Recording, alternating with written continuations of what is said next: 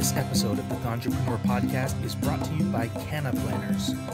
Cannaplanners is on a mission to normalize the emerging cannabis industry through beautiful design and professional web and marketing solutions. Whether you're looking to create a new cannabis brand, improve your packaging design, or get your company online, Cannaplanners has the perfect solution. Your website is the window into your cannabis company. Make sure that you look awesome, that your messaging is on point, and that traffic converts to customers through SEO. From CBD companies to dispensaries and everything in between, Cannaplanners has you covered. Visit them online today at cannaplanners.com for a free web demo. That's cannaplanners.com.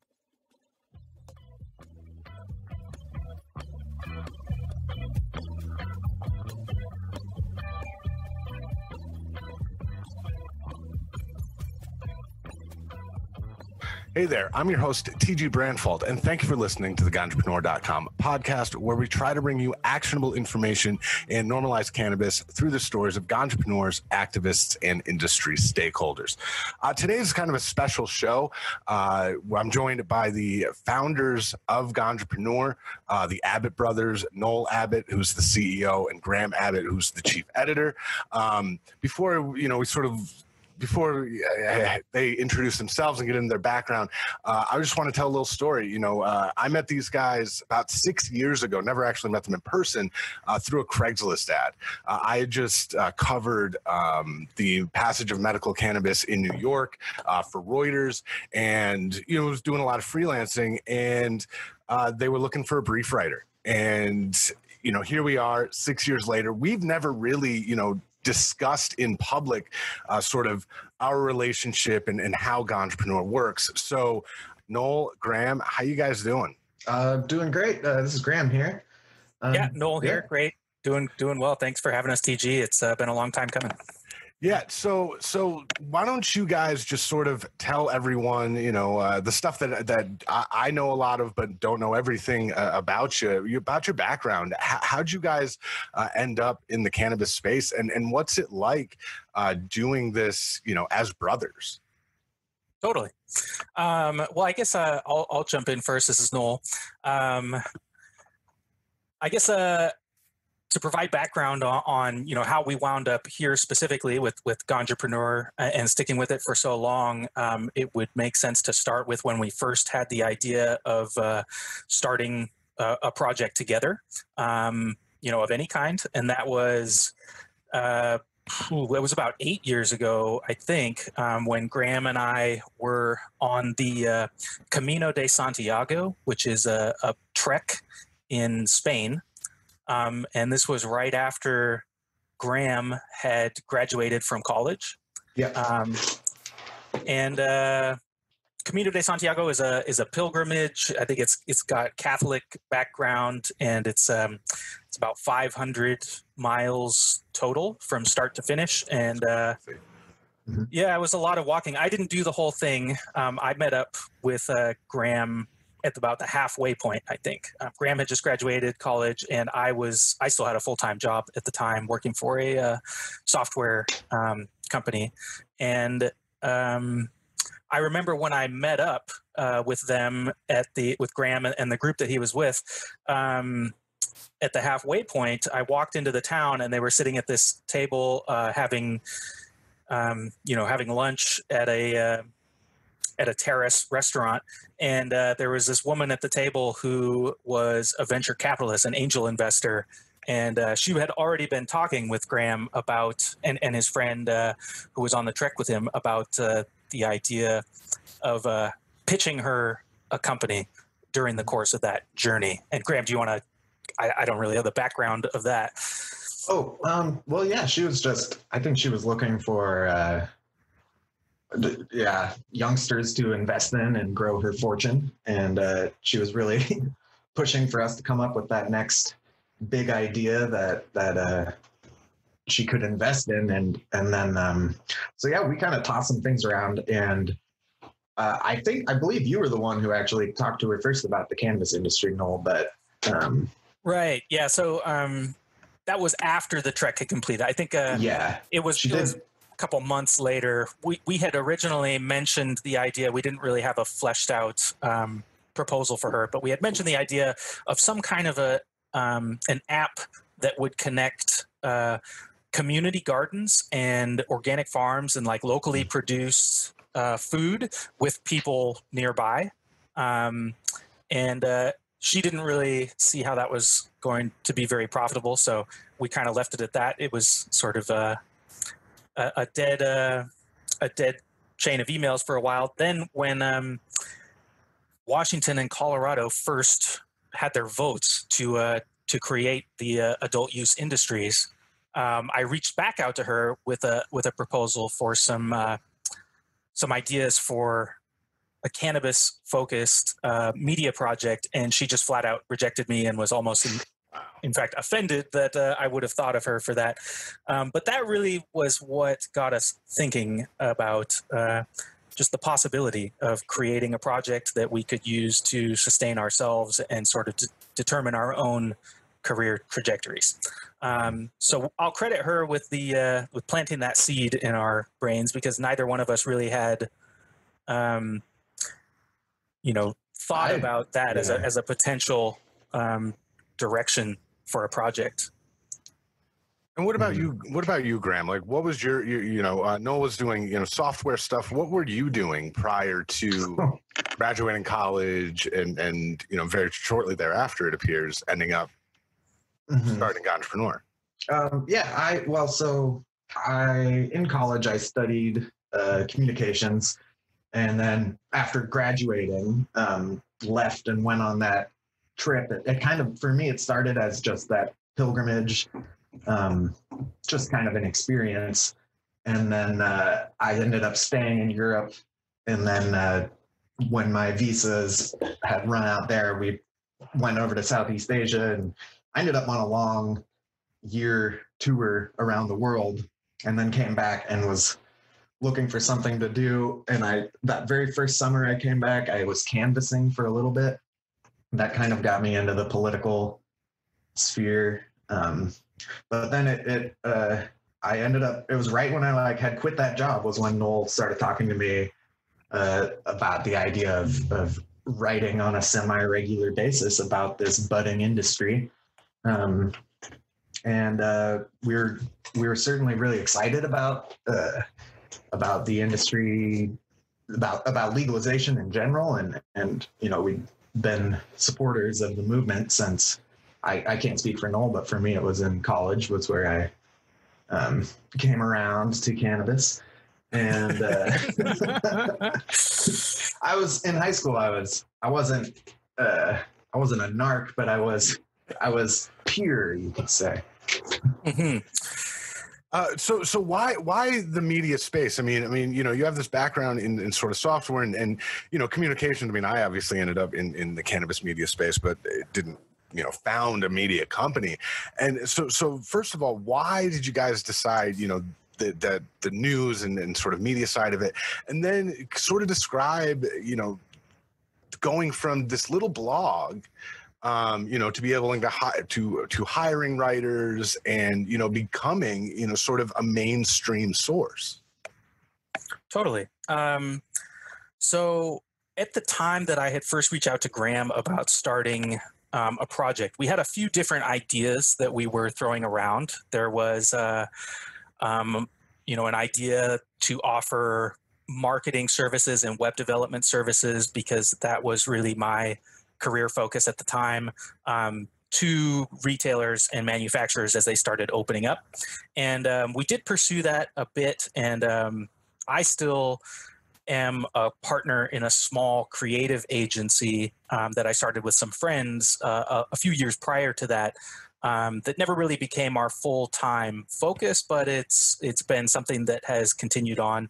And so, that was one angle, and the blog concept was really just to establish presence at the beginning, to have a place where we could publish things on a regular basis.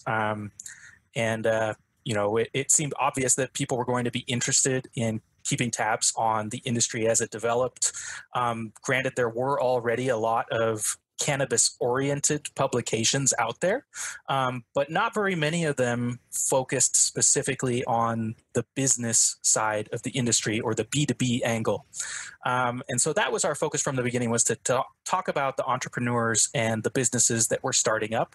And over time, I think that became our main focus, just because it is cannabis is a very volatile industry. There's stories all the time about companies that came at the industry with a bunch of money and then wound up, not hitting their benchmarks that they expected to hit, and then winding up getting acquired or, gutted in some fashion. And with a media company, the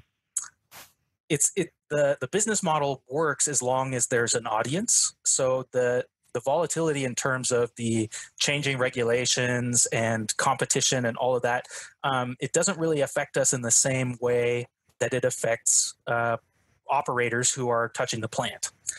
So, I knew for our sake, also, both of us had writing backgrounds from our education and just hobbies. So I think that's why it really became our main focus, and that's ultimately why it wound up becoming the more successful idea of the several that we had started out with. And then over time, we never really had any moment of exponential growth. It's always just been steady, hard work. And luckily, we've had the opportunity to partner with really talented people and to get really competent individuals on our team. And I really credit that as the most contributive factor in where we're at today. And Graham, what was the learning curve like for you? You had gone through a communications program, but you said that you didn't really get into cannabis until college, and then I mean, you ended up being the chief editor. When I started with you guys, it was on a much smaller scale than it's become, but you were my point person for a long time, and it never really seemed to me that, you were that new to this. It's almost a surprise to me that you got, sort of acquainted with cannabis, later than a lot of people who would sort of end up in your role. So what was the learning curve like for you? Well, it was steep, but it was also, honestly, it was a lot of fun at first. I knew like my weaknesses going into it, and just kind of devoured the news cycle for, I don't know, never really stopped.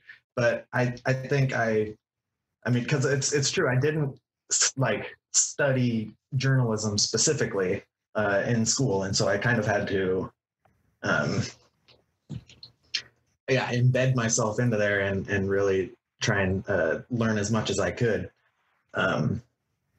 While participating in the industry, kind of. So since the launch, things have gone well for the most part. There were some hiccups, but I'm glad to hear that you were unaware of my relative rookiness from the beginning. No, I mean, it sort of speaks to, both of you guys, as leaders of this organization, neither of you have ever sort of, there's never been this sort of, I don't know, thirst for power or sort of arrogance that comes with the role. Noel, you when I started, I think you were technically the CFO. I think I was a CTO. CTO, that's exactly what it was. Yep. Way back then. So tell me, guys, about sort of the experience building a brand, totally, from scratch, which you both sort of have that background in, and then tell me about the doing it again with oregano and the sort of end game with oregano. You talk about that a little bit too. Sure.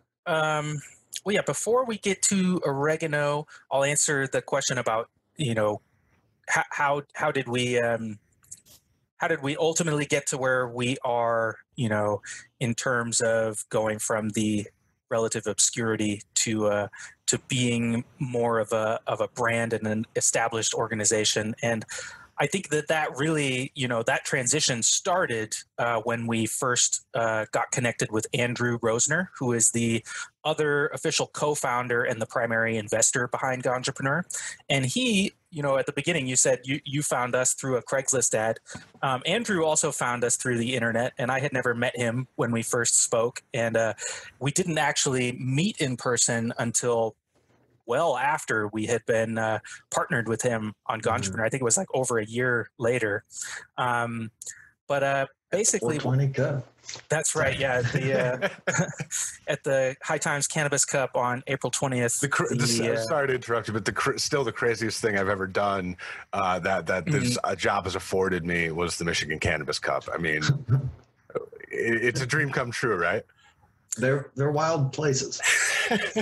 Yeah, I haven't been recently, but the one that we attended was definitely that was the first time I'd ever been to any cannabis event, and it was also the very first after the opening of the adult use markets in Colorado, and I was still full-time employed as the marketing director for a software company at the time. So I had to, tell them a lie and say that I was going camping for the weekend with my brother. Really, we were going to meet the investor behind our cannabis industry startup that ultimately I wound up leaving them for. It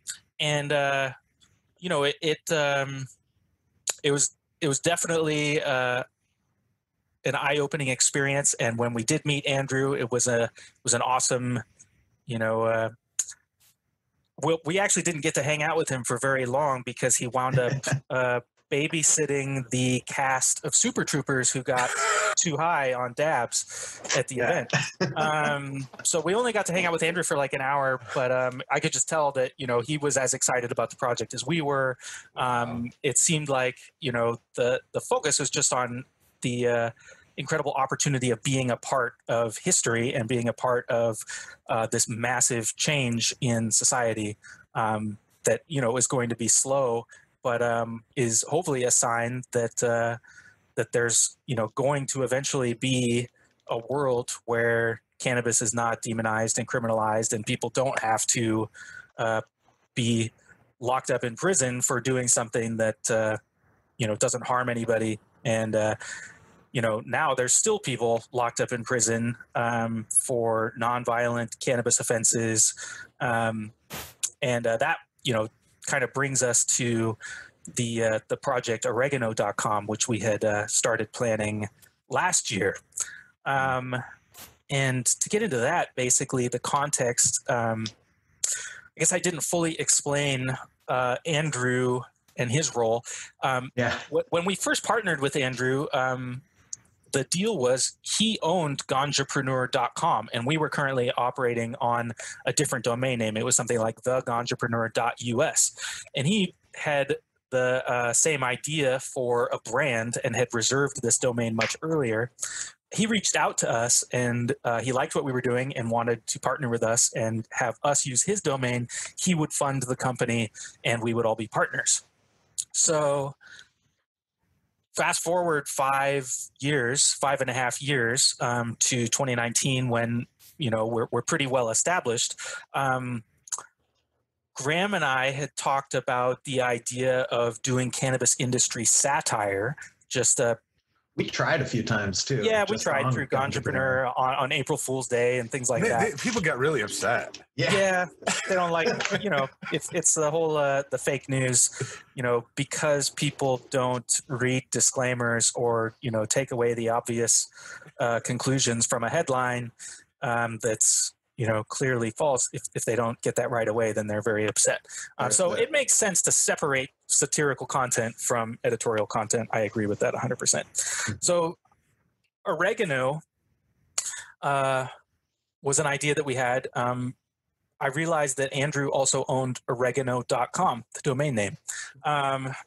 And he is, in fact, one of the most prolific domain name brokers and investors worldwide. And there's this whole industry of aftermarket domain names that Andrew is repeatedly and continuously awarded as one of the top people in that industry.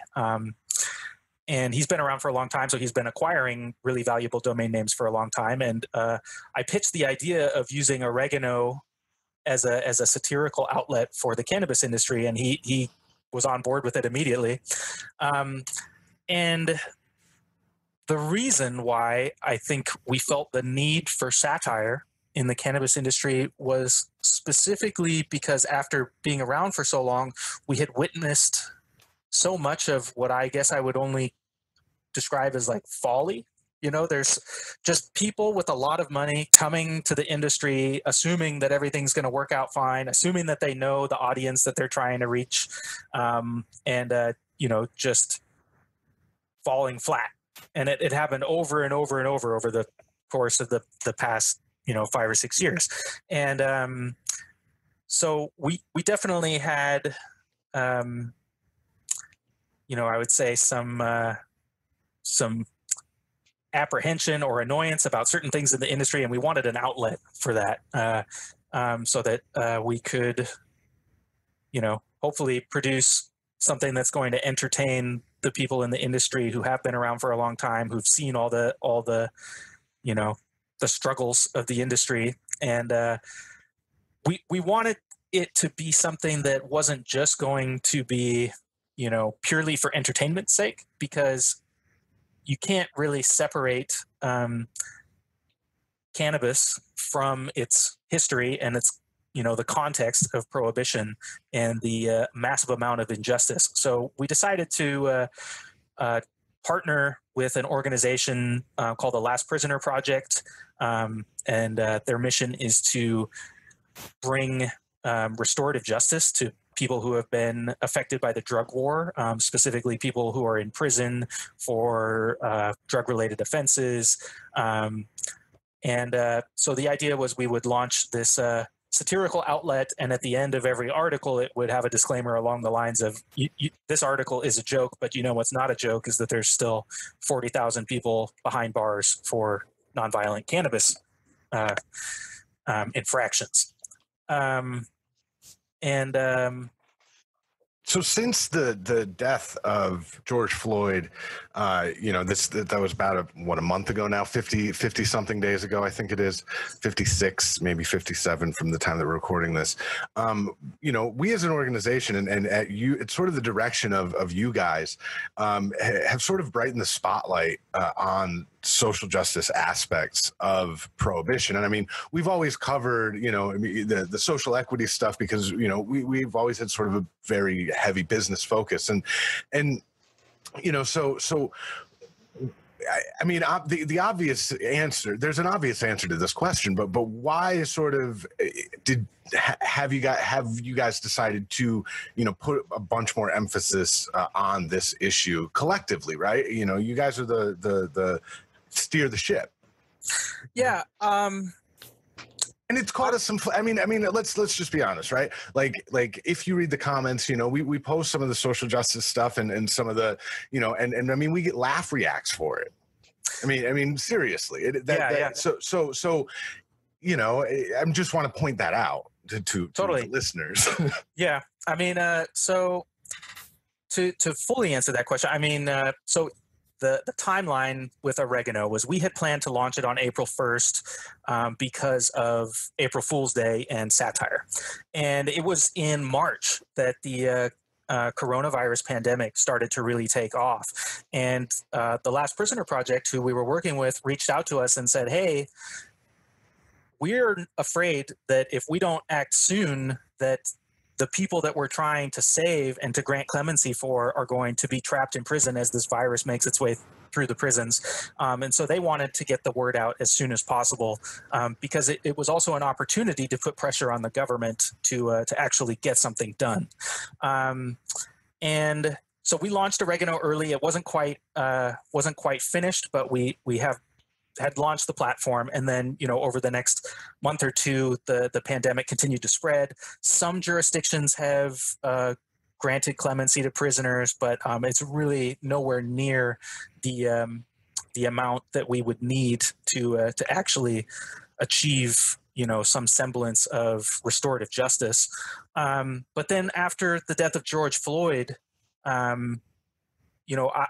I just sort of had realized that over the past several years, while we have focused on social equity in the states that have opened up adult use markets, and I've always said that we want to reflect diversity in the people who we profile, that we really weren't putting very much of a conscious effort into accurately communicating the true depth of how just absurd the injustice is surrounding cannabis prohibition, and how cannabis prohibition and the enforcement of it has tied into institutional racism and has really just decimated communities that are over-policed. It also wasn't just up to me and Graham. I would credit a lot of that shift in direction of our reporting to the women that we have hired. Ellie, who we hired just over a year and a half ago, when she came on to help us with social media, she told me that she wanted to focus on social justice with the accounts that she was choosing to highlight and to repost from. And she pointed out that we weren't doing very much of that. And I said, you know what, you're right. Let's do it. And then after the death of George Floyd and all of the protests all over the country, I think a lot of, I hope, and I've witnessed it, so I wouldn't just say hope, but I hope that all white people are thinking about this at least. But as you mentioned, yeah, there are definitely people who think that it's all part of some media manipulated narrative and that it's all a conspiracy. So let me play devil's advocate for a second. Graham, do you think that we call ourselves we are a B2B publication? Do you think that it runs against the mission of being a business-focused publication to put more emphasis on the social justice aspects of prohibition? No. Short answer, no. I think that as I'm not a cannabis business operator myself, obviously, but I do, owe my livelihood to the industry. And the bottom line is that any person or any entity that's benefiting from the cannabis space is implicitly benefiting from the painful history that cannabis has undergone, because the only reason why there's this new exciting industry right now is because it's been tamped down for so long, and so many people have been oppressed in the name of making this glorious new industry. It's just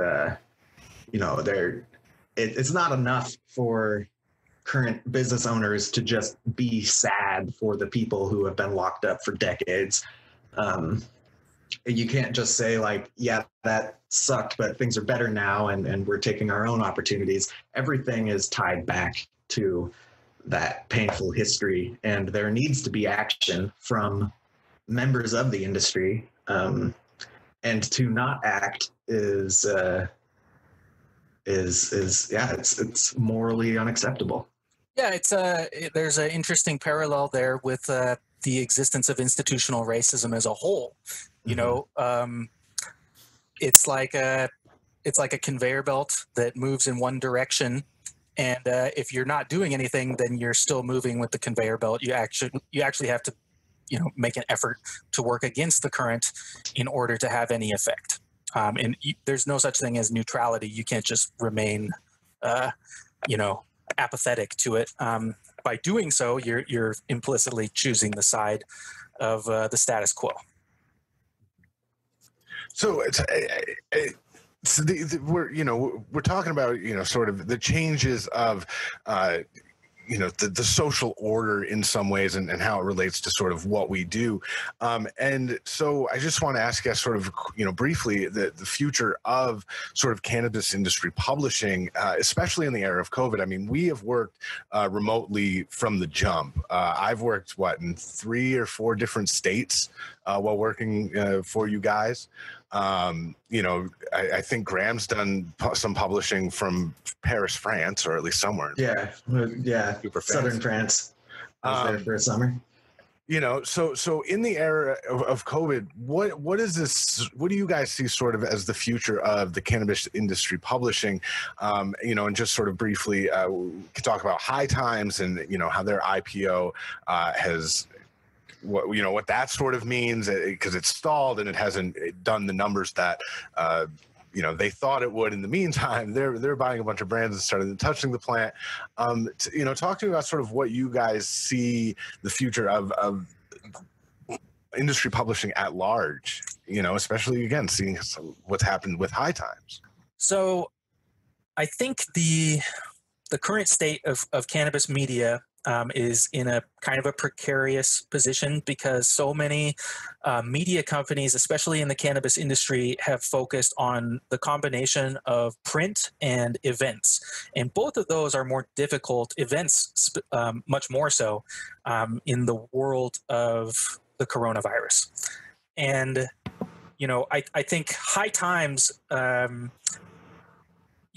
whether or not they were going to have to close down publications, just due to the need for revenue prior to the spread of the pandemic, is its own question. But obviously, with the coronavirus, the business model of hosting big events on a regular basis just becomes really, really difficult, and there's no clear end in sight at this point.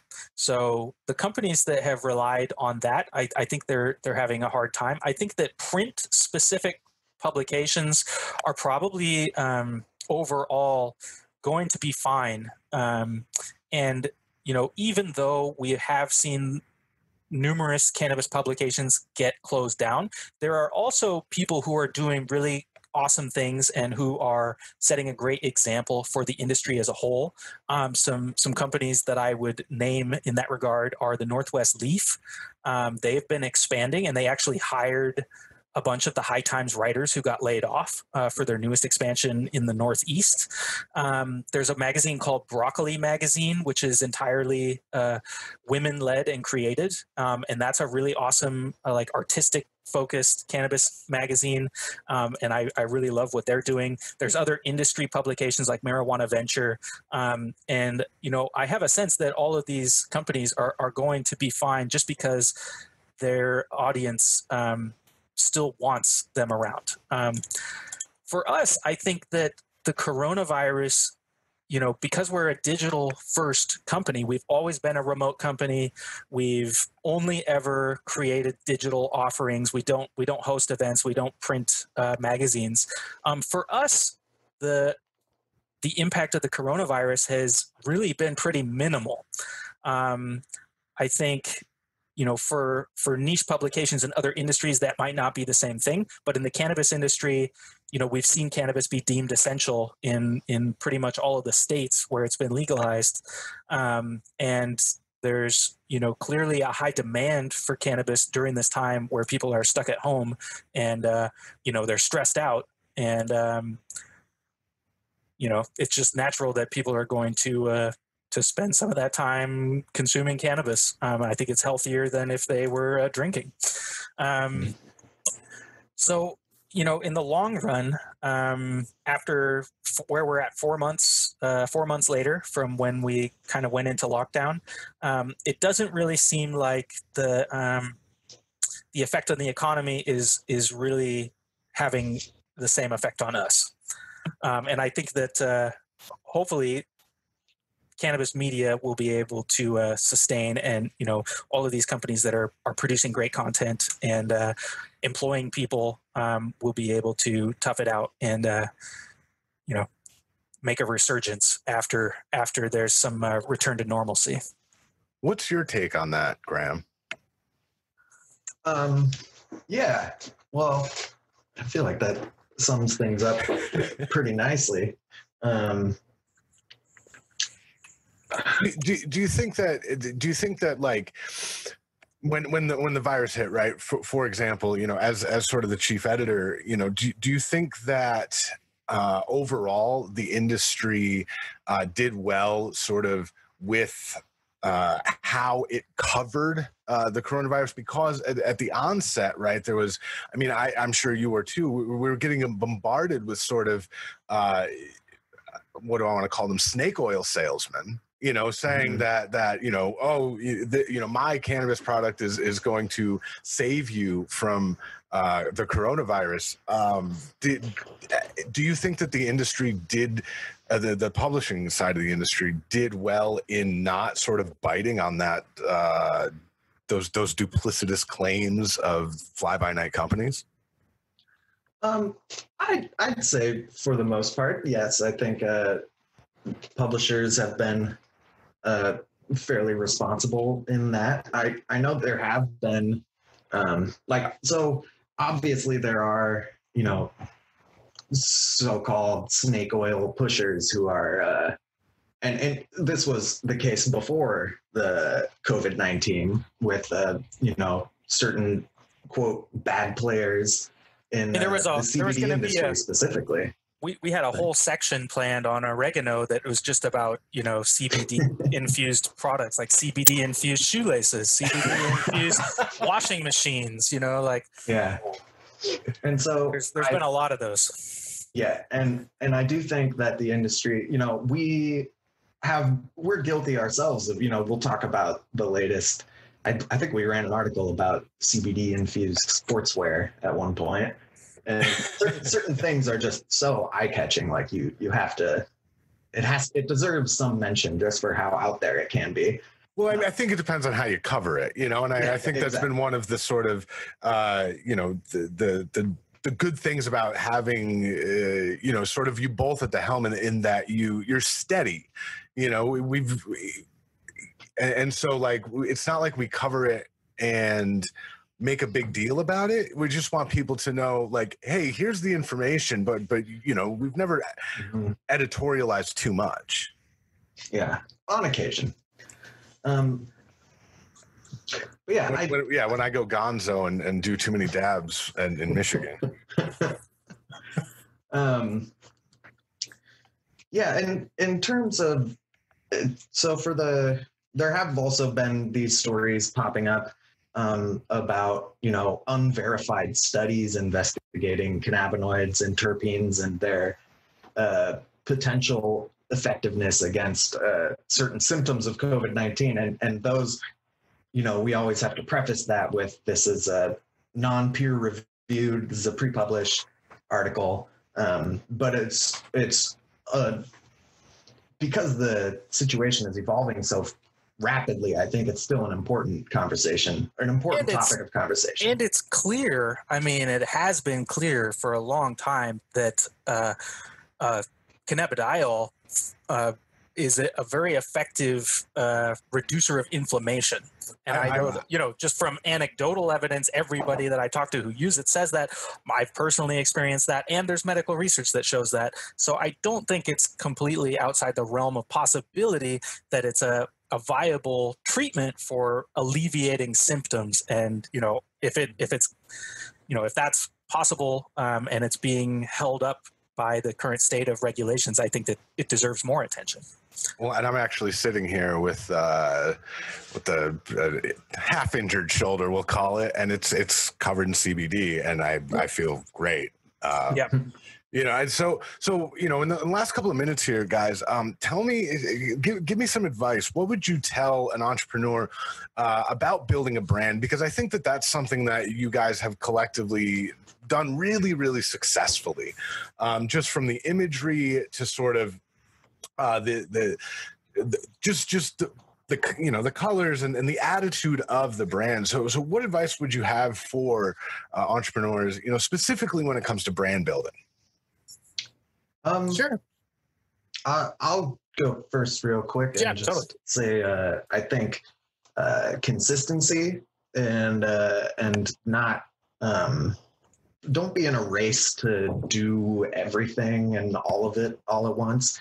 I think focusing and fine-tuning and just staying consistent to your original idea and add some elbow grease and good direction, and that's probably a better recipe than most. And maybe walk 500 miles on a pilgrimage before you launch a company. I don't know that. If that's something you're into, I can't highly recommend it. Well, I would definitely credit, I think that the success of our brand in a, in a marketing context, I credit a lot of that to my business partner in the creative agency that I had co-founded before Ganjapreneur, Casey Burton, who now is our creative director at Ganjapreneur, and he really conceived of and designed the entire visual identity of Ganjapreneur as it currently exists. Prior to that, it was kind of a, we didn't look bad, I would say, but we definitely looked a little DIY. It was just stuff that I had put together.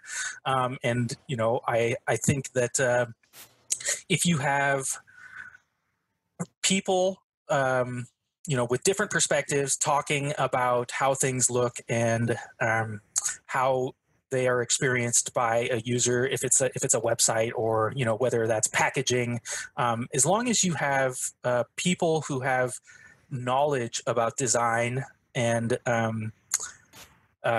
branding weighing in on that conversation, then you're headed in the right direction. I think a lot of startup entrepreneurs wind up thinking of their visual representation and their branding as kind of an afterthought to their idea, and it's something that they want to save money on. And so you can go to Fiverr, or you can go to like a logo competition website and just pay $100 and get like 10 different quote logos. But the visual identity of your organization goes so much further than just the logo. It really all has to tie into one singular philosophy or ideology that carries through everything. And so your color scheme, your typography, everything that exists in the real world, like print and packaging, along with everything on the internet, should all be consistent. And that doesn't just mean like putting the same logo on everything. So having someone, whether that's an internal employee who you trust or an agency that you work with separately, to help you with that when you're at the point where you can afford to do something like that, I would say is very important. So, before we go, I just want to sort of thank you guys, for the last, 6 years. It was funny the other day, I was going through my Facebook memories, and I actually had mentioned it was February 25th, 2014. Was the first time that I ever wrote anything for you guys, which was super bizarre to see that, like, ahead of this, and you guys have given me a lot of flexibility as a professional. You've always worked with me, as I transitioned to teaching and sort of some of the other things, that I've gone through over the last 6 years, just sort of professionally. And, I really appreciate what you guys have done in terms of, offering a really sort of, it's a special sort of website, I think, and product that you offer people. And, it's definitely a representation of what you guys had in mind, at least from my estimation, 6 years ago when I met you. So, and one day we'll meet in person. A lot of people probably don't know, we've actually never met in person. I've always stayed on the East Coast and then the Midwest briefly. And so, maybe one day you guys can come kick it in the mountains, because I'm not getting on a plane anytime soon. So it's up to you. Road trip. That sounds great. So again, thanks for being on the show. That was the founders of Ganjapreneur, Noel Abbott. He is the CEO, and Graham Abbott, the chief editor. Thank you guys again so much. Thank you, Tim. Yeah, thanks for having us, TG. We appreciate you, man. Yeah. Oh, and real quick, just also a quick thank you to our audience. We never really get the chance to address them directly, but it means a lot that people tune in and keep tuning in, and we'll keep it up. You can find more episodes of the Ganjapreneur.com podcast in the podcast section of Ganjapreneur.com, Spotify, and in the Apple iTunes store. On the Ganjapreneur.com website, you'll find the latest cannabis news and cannabis jobs updated daily, along with transcripts of this podcast. You can also download the Ganjapreneur.com app in iTunes and Google Play.